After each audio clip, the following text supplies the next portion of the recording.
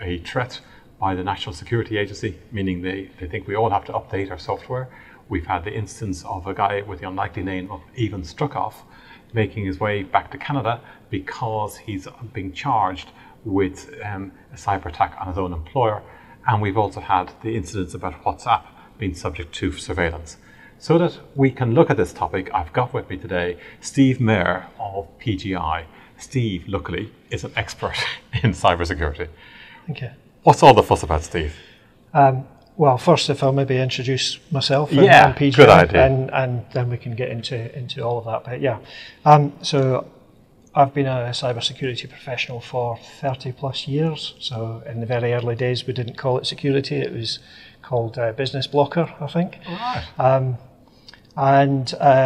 So yeah, I've basically worked within IT and risk management and cybersecurity throughout my working life. PGI are a cybersecurity company.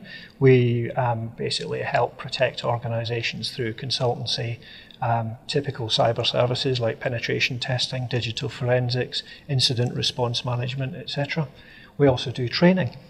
So a number of our courses are certified through GCHQ, the government agency, and the majority of our trainers are also the people who are doing the work. So for example, I'm one of the instructors on our cyber awareness courses, but I also do consultancy. So it means that we have people who are keeping their skills up to date all the time. Very good. Yeah. And this is what this is about. This is about absolutely keeping our members' skills up to date. So, yeah, absolutely. So we hear the term, and it's kind of a buzz term. Yeah. But what does the term mean?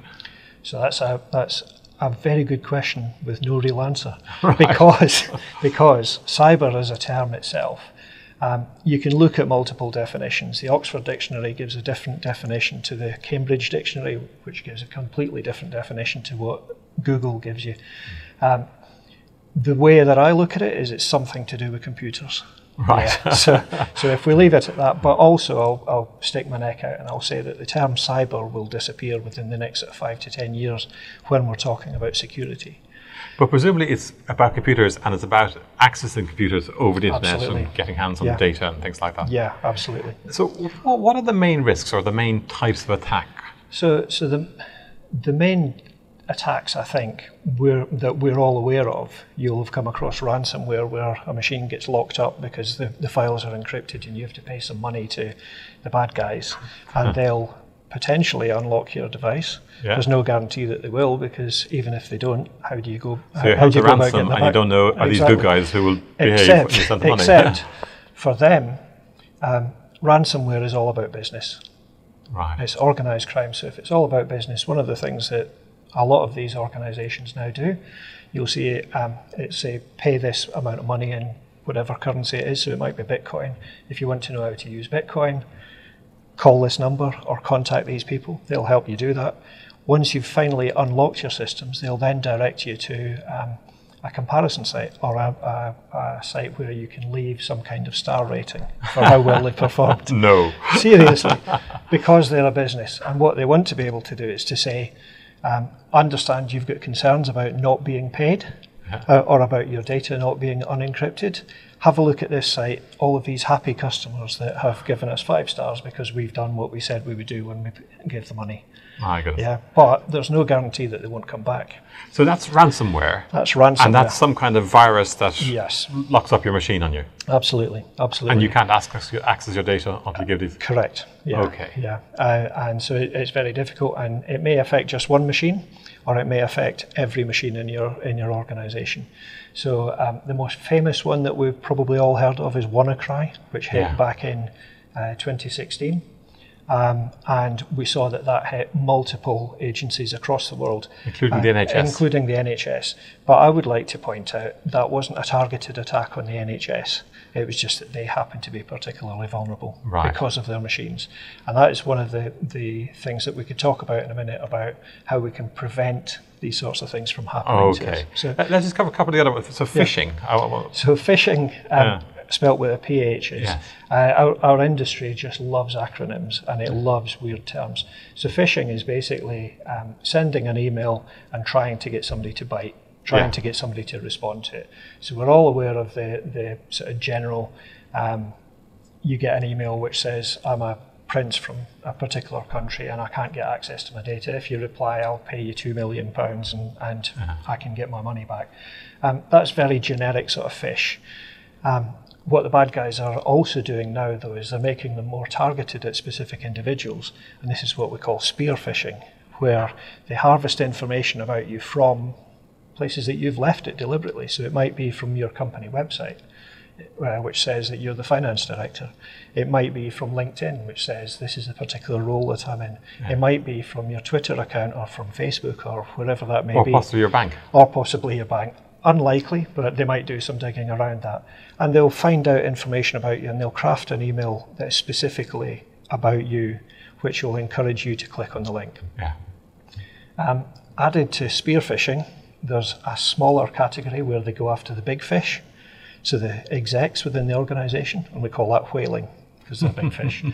And that brings us to one of the more common types of crime that we're now starting to see, and it's been prevalent for the last 18 months to 2 years, called mandate fraud or CEO fraud, where an email purportedly from one of the C-suite to perhaps the finance director, the email will say, I'm just about to go into an important meeting, can you pay this money to this account as soon as possible? It has to happen today and I'm not contactable. There have been organisations that have been caught with that, and some of them have lost millions of pounds. Wow. It's really common, for example, within banking, within finance institutions, also within solicitors, particularly on a Friday. Ooh. Because on a Friday is when most people are going to complete their purchases. Yes, they're all busy. And so they're all busy. There's a lot of money sitting in the solicitor's account. And so the bad guys can target them and try and get that money. And I know of at least a couple of instances where that's happened. And of course, it's not just the people who are buying the houses, but their families and the families in the rest of the chain that are affected. So it's quite a horrible thing to happen. Yeah. Now, so I guess it helps to be alert to the different kind of risks. But what can one do about them? So I'm a very firm believer in keeping things simple. Do the simple things well. So that means patch your systems. Keep it up to date. Keep it up to date. Run up-to-date antivirus software and make sure that your antivirus software is Norton's scanning. And whatever else. Norton's, Symantec, McAfee, all of that sort of thing. Make sure that those are scanning your data on a regular basis. Make sure that they're being kept up to date. Make sure that your operating systems are kept up to date. Now, one of the instances that you mentioned in your introduction, where Microsoft have recently issued a patch for is a variant called Keep Blue. Microsoft, for only the second time, they've taken the step of issuing a patch for Windows XP and Server 2003, both of which are no longer supported by Microsoft. And that is because the risk is so great to organizations that they need to patch those. Some people are still using those outdated operating systems for good reasons. But in general, if you can make sure that you're running supported operating systems, make sure that they're patched, make sure that their antivirus software is up to date. I also like to look at privileged account management, so restricting the number of people who have got access to, if you like, super user level on all accounts. Yes. And the final bit, and the most important bit, really, is around education and training for people. So if people are alert, that must limit the risk. Absolutely, absolutely. So people are aware. The training side of things has got to be much more than a tick box exercise. The whole reason for organisations to do training is shouldn't be just because a regulator says you need to do training, but it should be there to help people modify and change their behaviour. And so if you make the training pertinent, if you make it relevant to the organisation, if you make it relevant to the individual, what you're looking to do is to improve their behaviour. Tell them what to look for. So what does a suspect phishing email look like? Is it just a case of the email address is slightly dodgy? Is it a case of the language used in the email, there's bad punctuation, there's bad English, etc., etc. I know people who English is their first language and their written English is really poor, so it's not always an indication. We was good at it. Exactly. So it is around training your employees and training your staff to make sure that they are aware what to look out for and how to be wary of it. And isn't it true to say that attacks are going to get through anyway. Yes. Part of risk management is about being able to respond. Absolutely. So I think that there's the maxim within our industry, which is there are two types of people in the world, those whose organisations have been hacked and those who don't know they've been hacked. It's pretty much a given that nearly every organisation globally will have been infected and attacked at some point. And the main reason for that is everybody has something that is worth something to somebody else, whether that's just data, whether it's information on somebody, or whether it's being used as a stepping point in an attack on a much bigger supplier. So perhaps you're part of a supply chain, it's looking to access larger organisations or partners, etc. And some of these attackers are just malicious, aren't they? Yes, yeah. So some of the attacks are done just to break systems. More often than not, it's, as we mentioned earlier, organised crime are doing it because data is money, and so the more data they can steal, the more money they can earn. Right. So we would argue that the management account of the business, should be bringing professional objectivity, should be bringing global awareness to these things, and that they've got a role in risk management. Absolutely. So and part of that role is to make sure that they take part in the training. Don't view it as just a tick box. Try to understand what the issues are. Try and understand what it is that you're trying to protect against. Make sure that you're alert and that you're aware of the risks. And again, going back to phishing, and the reason why I'm harping on about it is because phishing is such a common method of attack. The bad guys are using our own human instincts and desire to help against us.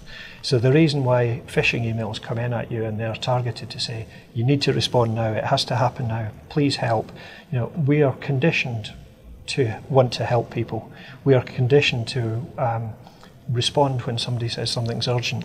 So when you get an email and you think it looks a bit dodgy, report it to somebody, talk to your IT team, talk to whoever supports your IT, but also take a step back, take a breath and think, is this for real? Do I really need to respond to it now?